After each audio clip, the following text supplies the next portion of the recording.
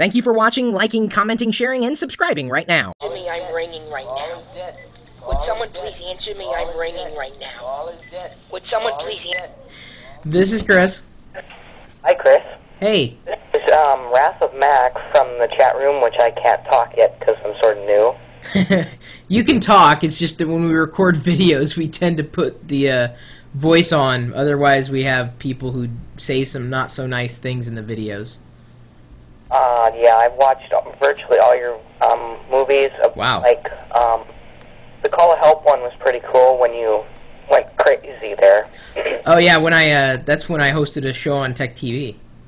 Yeah, I missed the live broadcast, but I wish I wouldn't have. It's okay. You know, in many ways, what we're doing now is, like, so much better. I mean, can you imagine any kind of television station out there that would, A, open up the phone lines at 1:30 in the morning, and B... Well, 2:30 here. Oh, well, even better. Let the host... I'm only 15, you know, and, like, I'm still up at 2:30, so... What are you doing up, dude? No school yet. School starts the 28th, so yeah, I usually stay up till about 5. So I'm guessing that when school starts again, our viewership is going to drop by like 75%. Yeah, I won't be watching you live at night. That's why I was going to ask you 2 questions. Yes. One, will you do this earlier in the day, you know, like about 8 o'clock at night? That would be a nice feature. Yeah, I think I'm going to start doing that because there are people who live on the East Coast who are missing out on a lot because I'm a night owl and I like get everything done during the day and then usually record at night. But I am going to try to move my schedule if I do videos as much as possible, moving it closer to the evening time, evening hours, generally speaking. Maybe starting here around probably late afternoon, early evening. I'm hoping for. Oh, okay, that would be really nice. Sure. And then second, you know, I just finished reinstalling this 64-bit, actually, because earlier today I turned on my computer and everything was gone. Whoa. It scared me, you know, and we've been having some issues with people on the internet threatening people, and I just got tired of it, and I blocked them, and then I wake up in the morning, nothing there, so I had to reinstall, and, you know, I have a video... Oh, excuse the dog. It's okay, I've got We have an NVIDIA GeForce 7300 GT in my computer. Yeah. And the graphics seem to be about 1.0 Windows Experience Index down from 32-bit, and I don't know why. You mean after the reinstallation? Yeah, after the reinstallation, I have all the drivers back, you know, and everything is like it was before. Yeah. And it's 1.0 down, and it's sort of scary. When you say 1.0 down, do you mind clarifying? Like in the Windows Experience Index. Oh, yeah. Okay, I don't know how much credibility I lend the whole Windows Experience Index thing. I don't know why. I mean, it could be down for a variety of reasons. Either the drivers are differently optimized than they were, or, well, if it's all video performance, yeah, the only thing I can think of if no hardware changed would probably be tied into the software of it. But, you know, honestly, this is the thing. The Windows Experience Index, that's the official name for it, isn't it? Like, let me check that. Windows Experience Index, yeah. Right-click My Computer or Computer, and then you'll see the rating, Windows Experience Index. Mine is unrated right now, or as of the last hardware change. Yeah. The idea behind this is, this benchmark, right now mine says 5.9. The idea is that a regular old person could walk into the store, see a video game, and wonder, is it going to run on my computer or not? Well, if the video game says it will run on computers rated 4 or higher, then you have a general indication that, okay, I'll be fine. Now, which NVIDIA card do you have? About how old is it? It's NVIDIA GeForce 7300 GT, and I got it in December when I bought my computer. Yeah, you're fine. And my computer is the AMD X2 64-bit 20 plus processor. You're so fine, it's not even funny. I wouldn't worry about it. I wouldn't worry about being 1 point off. I think it's either a glitch, ghost in the machine, or it's just a driver is a little off kilter.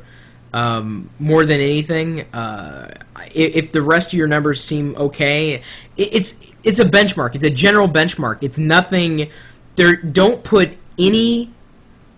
How do I say this the right way? The numbers do mean something, but they also mean nothing at the same time. They're less for people like you and more for people who, just walk into a store and are looking for better indications on whether or not software is going to be able to run on their computer. That's all it is. I think you're fine. Yeah. I wouldn't worry about it. I think at this point, if it's not a driver issue, I'd chalk it up to a Vista problem. But I don't think your hardware can't drop by a full point. Either that, or when you're running benchmarks, something else got in the way, and it caused that to be a little off. But I wouldn't worry about it. Okay. And then I just wanted to say, or ask you, how much did you spend altogether building your computer? This one, I cobbled together a few parts. I ended up getting AMD to send me a review of the FX64. Well, you're lucky. Yeah, I know. That saved me a good chunk of change. And from then, I just kind of put together a couple of hard drives that I had lying around. I had a couple of NVIDIA. These are I think there's the 7900 GTX. I forget. I've swapped out so many video cards in recent years. I've kind of lost track of it all.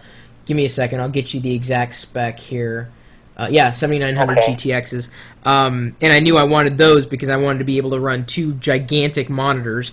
This one probably around, it would have cost, without that compensation, probably between, probably about 4,000, right around the 4,000 mark. And that's always, for me as an enthusiast, that is about as low as I'd want to spend on a system that I was intending on running, as my workstation, as my main station. At any time, and understand, I built my own before this one too. That one lasted 5 years. It was an Intel P4, one of the first hyper-threaded processors that Intel released.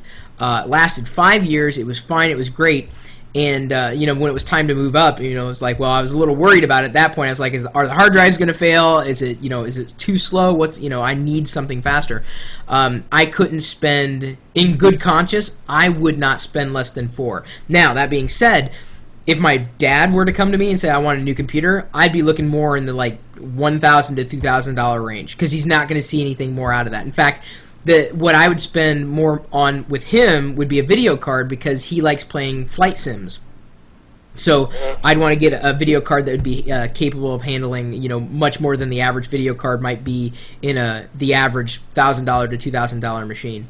But as an enthusiast, I wouldn't spend much less than $4,000 when I went to get a new system. But that's me. I don't recommend that for everybody. That's my threshold, because I realize that anything lower than that, it's like, well, maybe I want some bragging rights. Maybe I want the latest and greatest. That's just me. Yeah, I wish I could do that, but unfortunately, 15 years old without a job, it's not happening. Trust me, I understand. And you should know this, and I've talked about this before. I didn't own my first computer until, gosh, I was 20 or 21, and that cost, well, the first one I bought was just a junker. It was like $200. Didn't even have a hard drive, but it was a computer that did what I needed it to do. Get online, get onto some BBSs, download my email. I couldn't even download email. I mean, view my email on the server. But my first computer was about $2,200. And I got that. I had to get a $500 credit limit. That was my first credit card. And so I went into debt to get my first computer, into a $2,000 computer, which at that point was really, I wouldn't say the highest end, but that was the average price for a computer. Back in 1990, Windows 95 had just been released. No, it hadn't when I bought the Packard Bell. No, it was still Windows 3.1, and it was about $2,200. Yeah, 95 wasn't even out. So, I mean, you're lucky in the sense that all the technology you have around you now at 15 years old, you have no idea how lucky you are to even be able to have, even a computer. Oh, I would kill to be in your position. You have no idea. Ugh. Yeah. So, But yeah, thanks, Chris. Hey, it's And no problem. say, you know, I beat Mark and Kat getting on the phone because I have you on speed dial. And it's the first time I've called you, and I actually got in. You have me on speed. Well, I was going to say, we began talking about, you know, what television network in their right mind would let this happen. I'm eating pudding, by the way, in case Yeah, I can see that. And, you know, I called you right as soon as I heard you say the phones are open. And really? I just had to start laughing because all of a sudden the phone rang and you looked over like, wow, fast. Yeah, it's usually I should get a cricket chirp sound for my phone.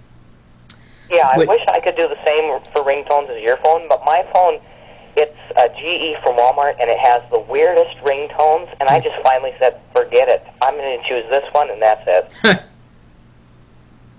You know, thanks, Chris. All right, very cool. Yep. We'll talk to you later. Bye. All right.